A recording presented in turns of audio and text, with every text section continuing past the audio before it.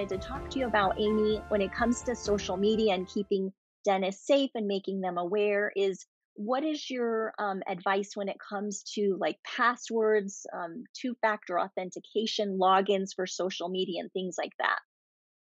There's a lot to unpackage in that topic. So let's start with passwords. If it's your business account, you need to have more than one person listed as people that can access your account. It shouldn't just be an office manager. It should be you and an office manager and maybe a social media company. And you need multiple people to have access, administrator level access. That means being able to override other people. So if your office manager or a dental assistant or hygienist or whoever's handling social media in the office, if they leave under unfavorable terms, you still have access to your account. And Rita, I actually has sent you a client that happened to, where they couldn't get Yes. into it, and it ended up being a huge deal.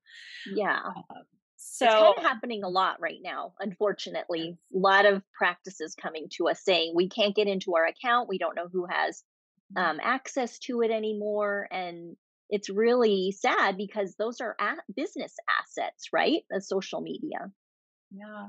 So, I mean, as far as passwords, I am a huge supporter of password managers. And passwords like one login or LastPass or anything your IT provider might have to give you, they're all huge benefits to your practice because it will auto log in, and then that way your team doesn't need to know what the password is. So if you have someone that leaves your organization, then you don't have to reset all of those passwords or try to figure out who had access to what. It's all just taken care of. Some of them even have the ability to reset your password for you and make them more secure. And those are great too. It's a huge resource. But the rule with passwords is 8 to 12 characters. So the longer the better. It doesn't even have to be super complicated anymore. It used to be that a great password looked like you pounded your fist on the keyboard.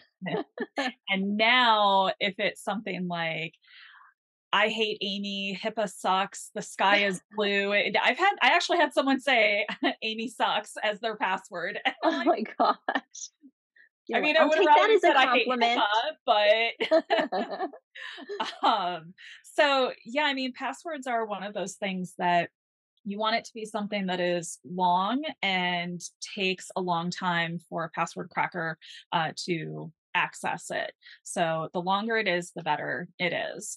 The things we want to shy away from are the things we're all guilty of using. Kids, significant others, pets' names, your office phone number, your street address. Those are things that everyone uses. Yeah. And those are the things we shouldn't use because they're easy to guess. Yeah, it's so important. And I think remind me again, remind everyone like where's the best place for them to get in touch with you if they're like, I need to talk to Amy about getting these password options and some of these different systems in place. Yeah, so my website is best. There's actually a contact form on there. It's copperpennyconsulting.com. Okay. And it's pretty straightforward to get in touch with me. My assistant Alicia is also a former office manager in a dental office, so she's been on both sides of this. She knows what it's like to have to actually do it versus having to teach other people how to do it. Yeah.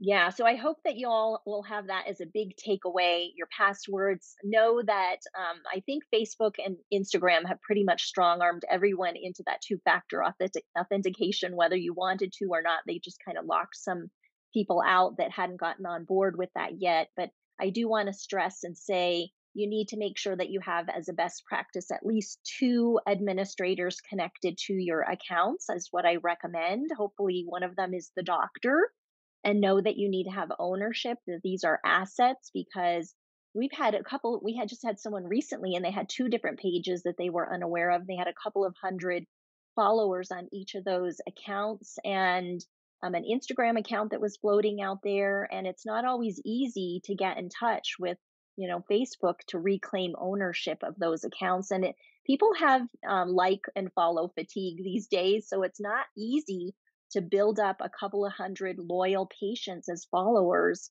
as it was even a few years ago. So that's become even more valuable from that perspective. So thank you, Amy, for just reiterating the importance of, making sure that you have a good password and that you know where the passwords are. And I love the tip about getting some sort of a password manager because we've got team members that are leaving and new people coming on board, and it's kind of a hot mess right now. Yeah, and multi-factor authentication, it is very quickly becoming the new standard. We're even starting to see dental insurance carriers that are requiring Really? multi-factor authentication to log in. So I mean, get used to it. If it's important to you, set it up. And then, so should they have some kind of a two-factor authentication, um, like a password manager? Is there some sort of a two-factor authentication, like manager or tool? Yeah, there's several. Some are better than others, and some are just automatically built in by the vendor that you work with. There's companies like Duo and Microsoft, Google. There's a bunch of them that are out there right now. A lot of the places like insurance carriers and Facebook and places like that, they have their own authentication where it will either email you a code or text you a code. And for an office, I would say absolutely use the email option because you don't want that multi-factor code being sent to an employee's cell phone because that's the path of least resistance, and that's what someone will set up. Okay. Oh my gosh, so much to remember. I think, yeah, there's a New lot more. worlds. I'm coming up with all these other questions, and I'm like, that's for another conversation.